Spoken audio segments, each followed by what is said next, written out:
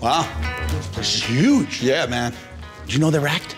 Yeah. You know one doesn't talk, right? I know. How are we gonna do a console? I do a console with one person. The other guy just stand there and take notes. Come on, let's go.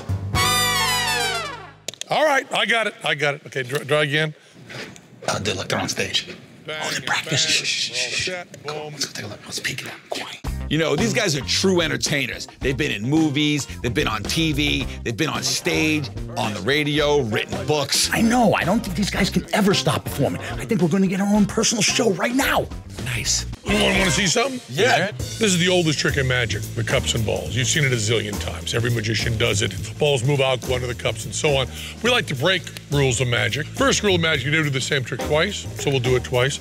Second rule of magic is you never tell an audience how a trick is being done. So we're going to tell people how it's being done. Third rule of magic is you never let the audience see your secret preparation. So we're going to show people what is hidden in which pocket. And the fourth rule of magic, every magician in the world would agree with, you never do the cups and balls with clear plastic cups. So this is the oldest trick in magic, but done Penn and Teller style. Should be able to see how we do everything. I love it. Maybe you will.